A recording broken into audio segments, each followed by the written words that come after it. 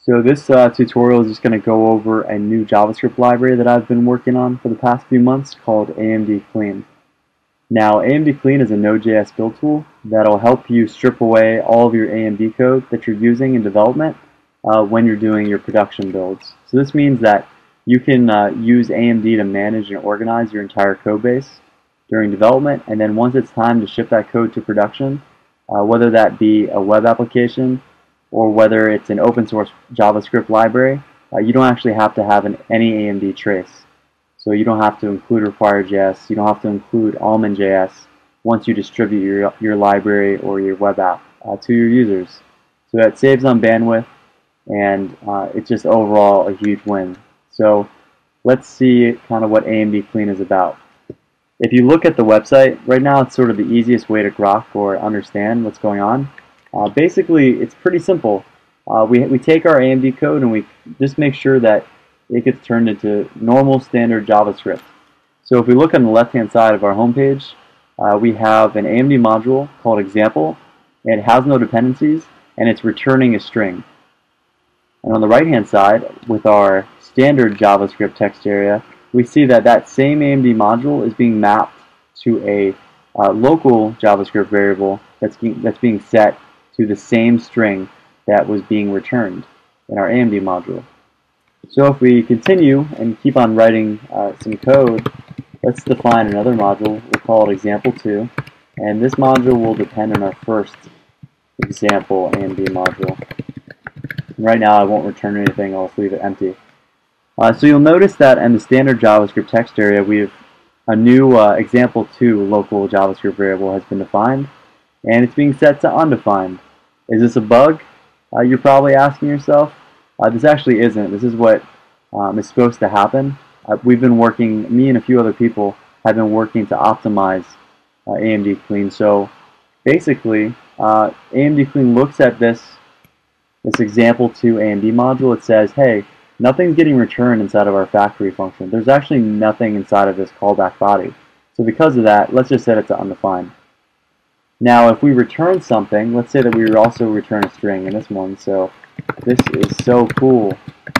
With a ton of exclamation points. It's a ridiculous amount.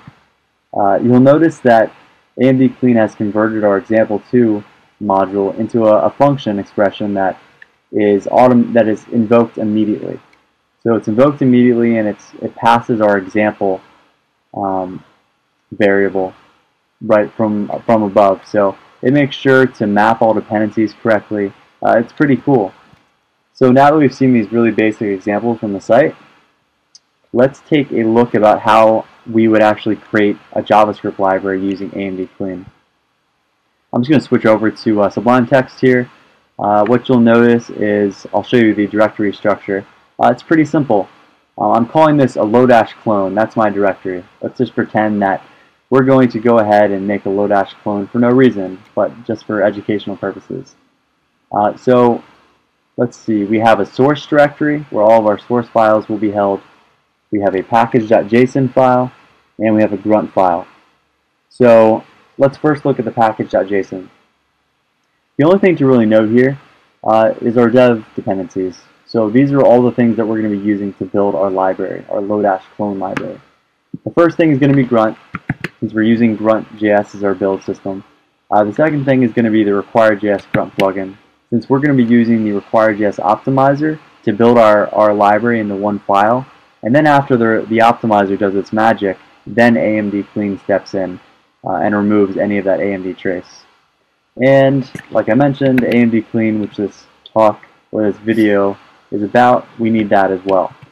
So let's make sure to npm install and grab all of our dependencies and install them locally. And once that's done, let's take a look at the grunt file. So the way AMDClean is working is it's using this this event hook, which the Require.js optimizer provides, the on module bundle complete. So this actually gets called after a file has been written. So after this entire our project is built into one file, this is when that on module bundle complete method will get called. So essentially what we're doing is we're saying, okay, once our our project is built using the Require.js optimizer. Then we're going to clean it using AMD Clean. And this is pretty much where the magic happens, right here. So the only thing to note, actually, you know what, we'll come back to this in a little bit, but for now, you'll notice this include property. Now, low-clone, that's an actual JavaScript file that I'm referencing. I'm saying, hey, Require.js optimizer, low-clone is the entry point to my application. So let's look at low-clone. So the only thing low-clone now is it has one dependency, and that dependency is called isArray. So if you're not familiar or you haven't used Require.js before, typically if you see something like this, most people what they'll do and what I recommend is these are called alias names for your dependencies. So isArray is a path that maps to a certain JavaScript file.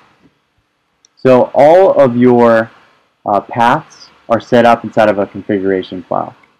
Let's take a quick look at our configuration file. So in our config.js, we have two different configurations.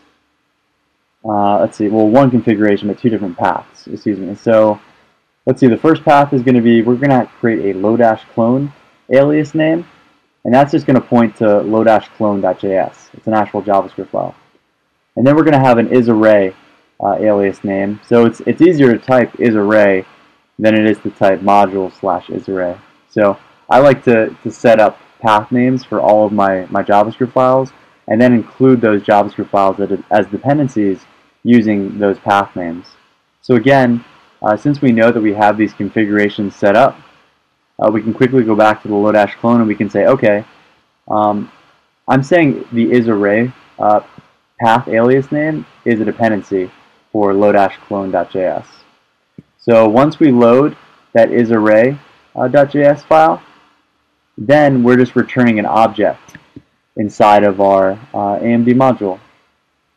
So if we want to look at our dependency first since we've seen most of this file, the isArray, it has no dependencies, and let me just open up the source directory so you can see. It's inside of the modules directory. I like to consider this a module to my library.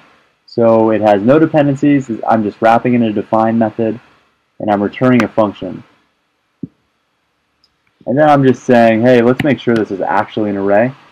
And let's just call the toString method on the object prototype to see if it's an array. So I'm just returning a function. That's all I'm doing inside of isArray.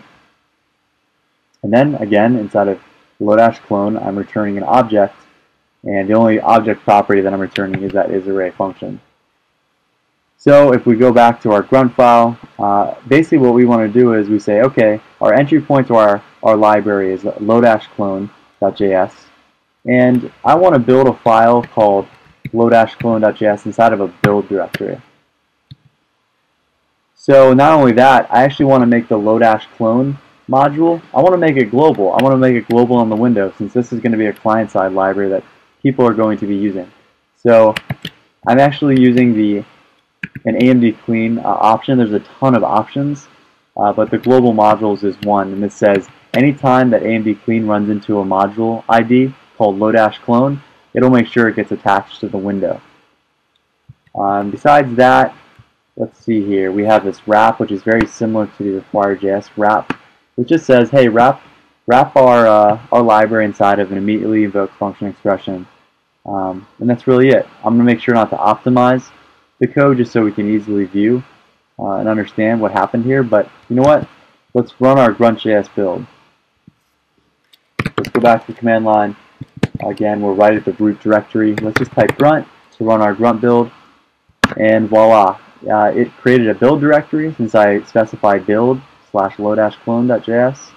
So if we open up our low-clone.js, you'll see a few things. You'll see that this is all the AMD code has been stripped away. So since the isArray module was a dependency on the low-clone module, it was included first in our file. And not only that, but AMD Clean took the time to optimize our AMD module. So it removed any of those function wrappers, because again, we're returning a function So it removes the outer function and just returns this automatically. Let's see, so we have our isArray function and we have our load-clone function, which actually returns an object. It's called immediately and it returns an object. So after that, we set window.load-clone equals our local variable load-clone. So if you want to see that this works in something like a JS bin, I have that open right here. And let's just say, I'll console something out. Load-clone dot isArray. I'll have an empty array.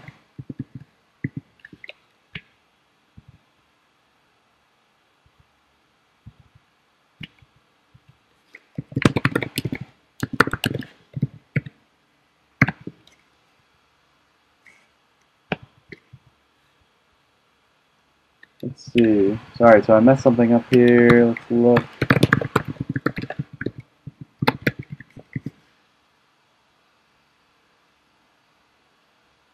Object. Right. Forgot these. Gotta love live demos. Cool. Okay, so now it is, in fact, an array. But you'll notice that all that AMD code is gone, and this is just normal JavaScript. So there is a lot of potential with AMD Clean. It's already pretty mature as a project. So that's just a very brief example of how you can create a JavaScript library with it. But you can also use it for web apps. The benefit of using it for web apps is you'll probably save about, I would say, 8 to 12 kilobytes.